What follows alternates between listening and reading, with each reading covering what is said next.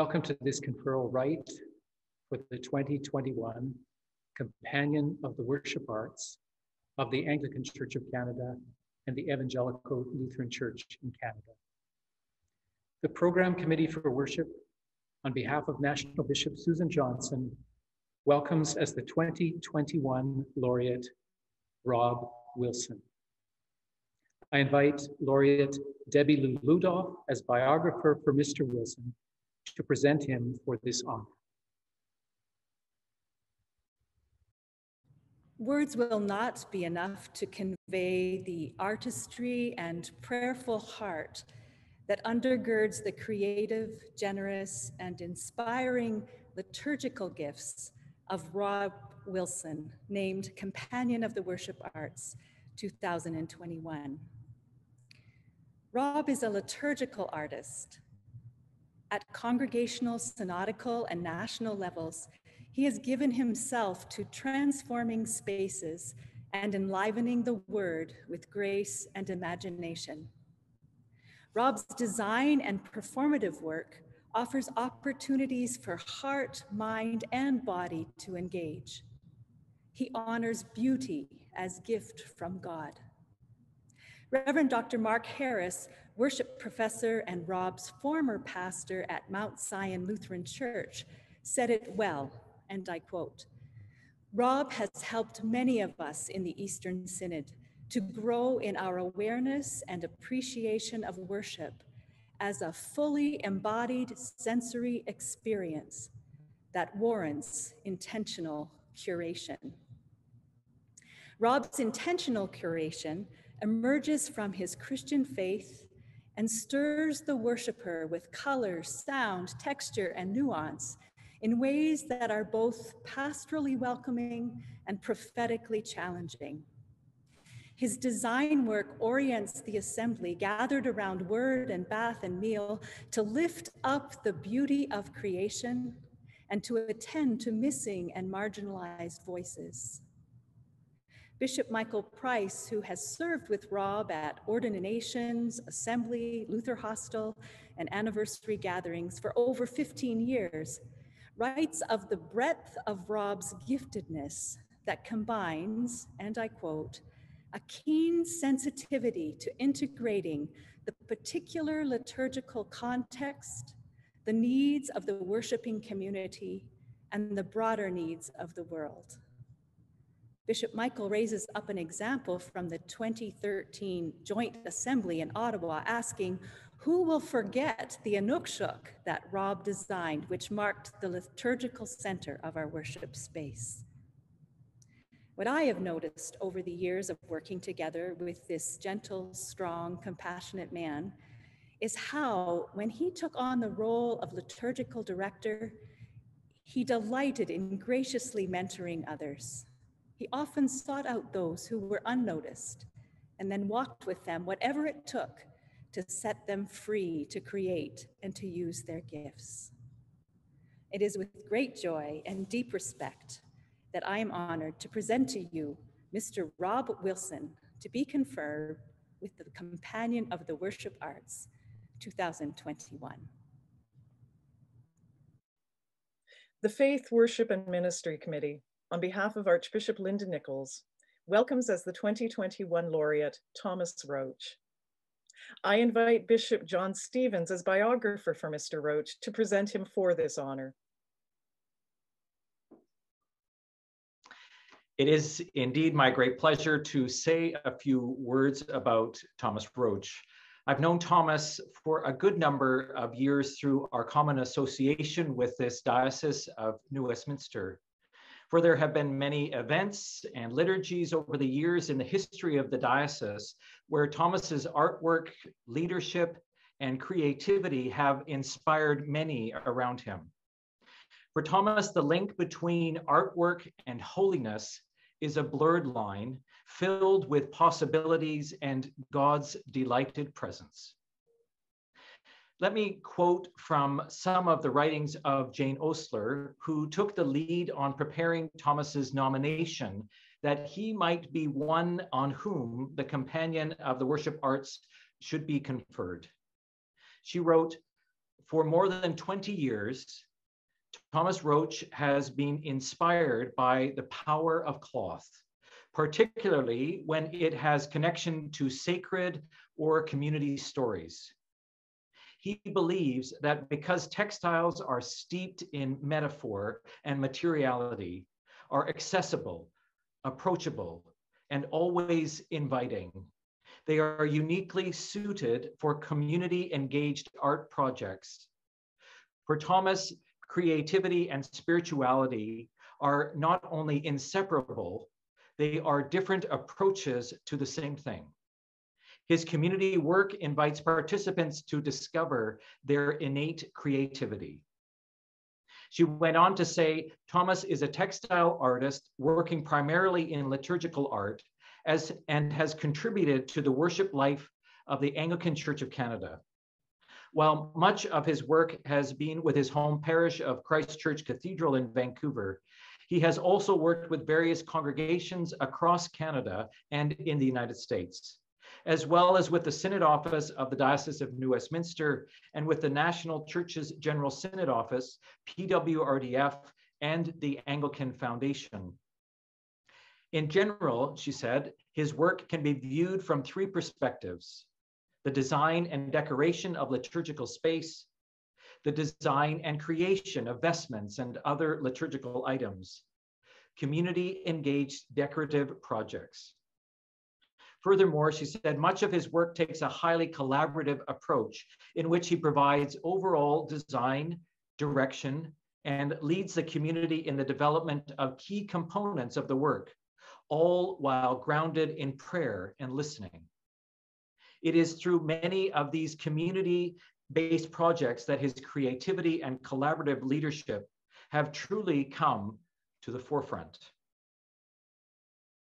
Now, for the consecration and installation of Bishop Melissa Skelton, my predecessor, who then became the Metropolitan of British Columbia and Yukon, Thomas created a beautiful liturgical space within the downtown convention center, creating a place of worship and beauty in what is often seen as a fairly square ballroom. The same artwork of banners was then carried into the streets and helped form and lead the procession into the cathedral of the diocese.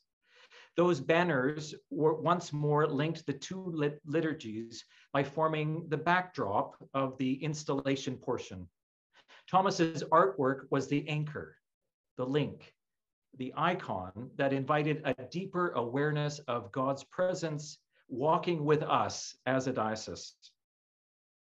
Archbishop Melissa described the Thomas Roach design vestments at Christ Church Cathedral in this way.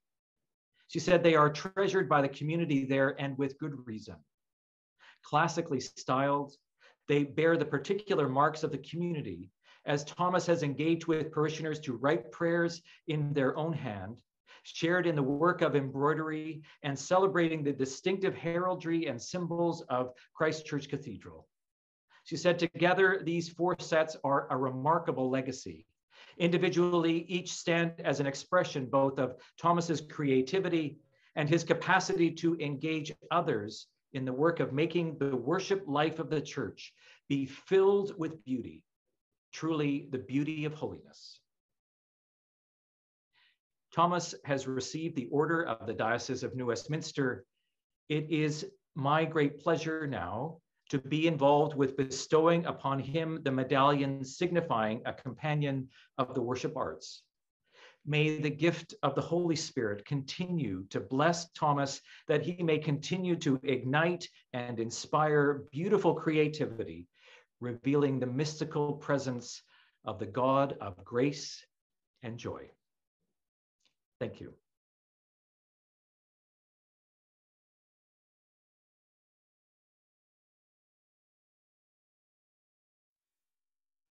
We now enter the conferral rite, presided over by National Bishop Susan Johnson and Archbishop Linda Nichols.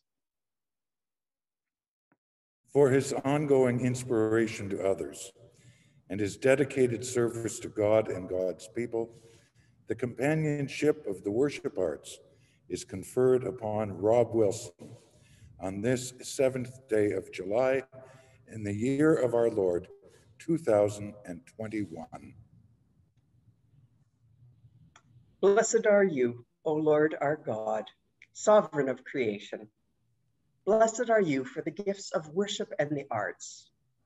Blessed are you for all who bring life to celebration and celebration to life. Blessed are you for your servant Rob. May his vision inspire us.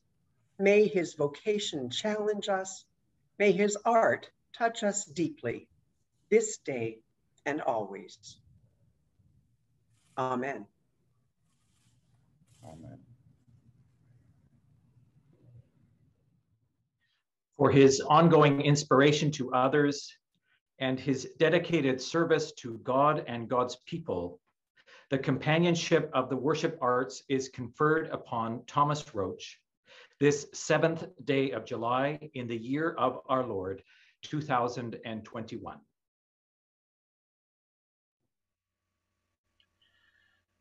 Blessed are you, O Lord our God, sovereign of creation. Blessed are you for the gifts of worship and the arts. Blessed are you for all who bring life to celebration and celebration to life. Blessed are you for your servant Thomas. May his vision inspire us. May his vocation challenge us. May his art touch us deeply this day and always. Blessed are you, O Lord our God, maker of all things. Blessed are you for the gifts of creativity and inspiration. Blessed are you for all who bring these gifts to our life and worship. In Jesus' name we pray. Amen. Amen.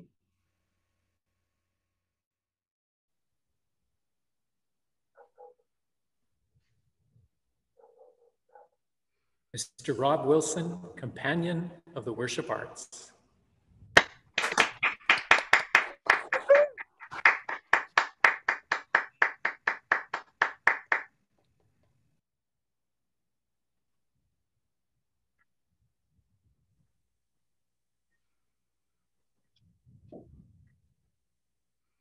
Mr. Thomas Roach, Companion of the Worship Arts.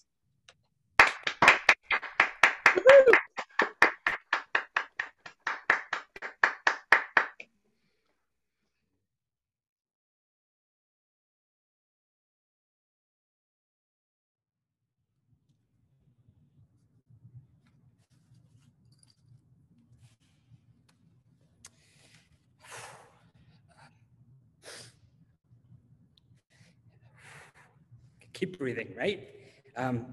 Had a lot of time to think since this honor was bestowed upon me over a year ago.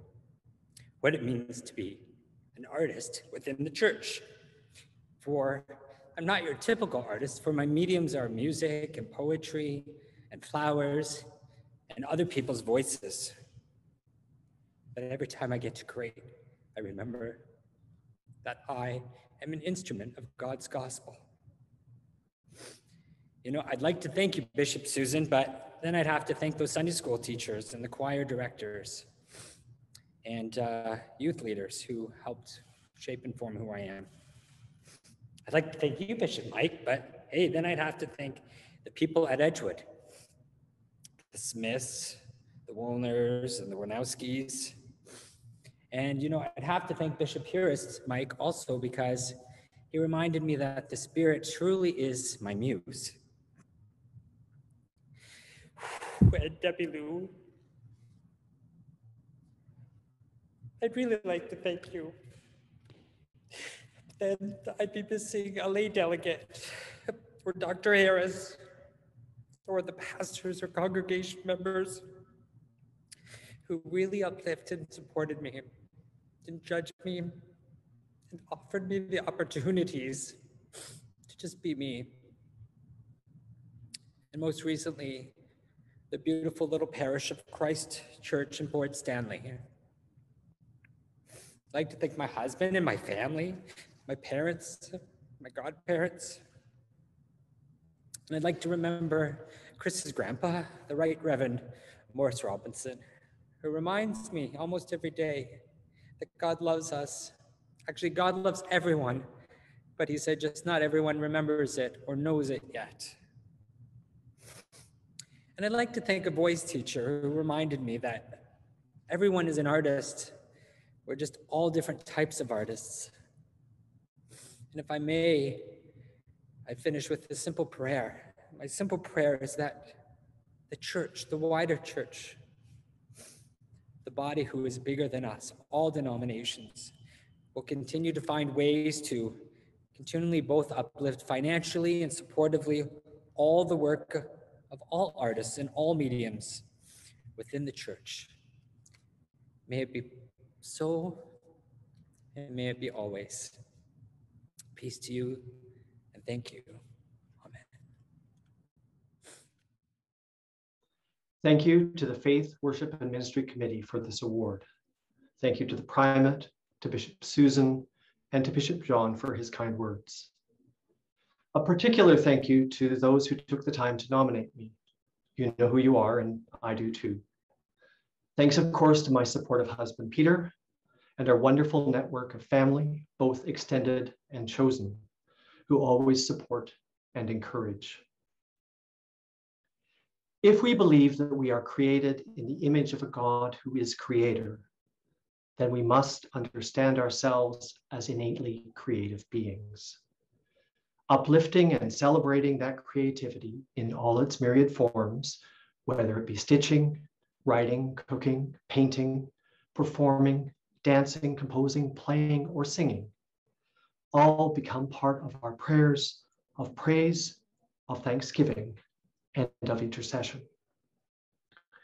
Much of the work that I do is collaborative. It only succeeds by the contribution of other hands and of other voices.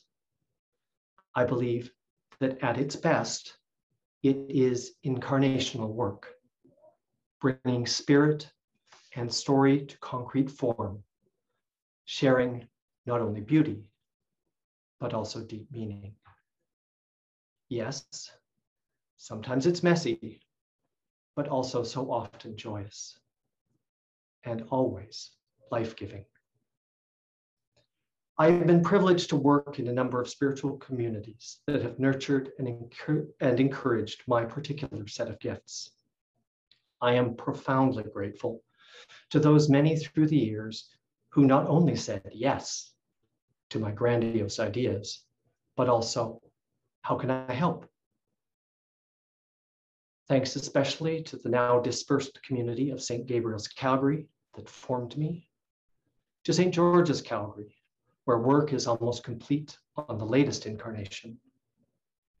But my most profound thanks is to and for the extraordinary community that is Christchurch Cathedral, Vancouver, where I've spent nearly 25 years experimenting and creating. Thank you. I invite you now to imagine where God's creativity is leading you next. May the inspirations of your heart and eye, tuned and nourished by your soul, be brought to new life by the work of your hands. Thank you all for participating in this wonderful and lovely celebration of the Companion of the Worship Arts. We invite you now to join in a session to meet and congratulate the laureates.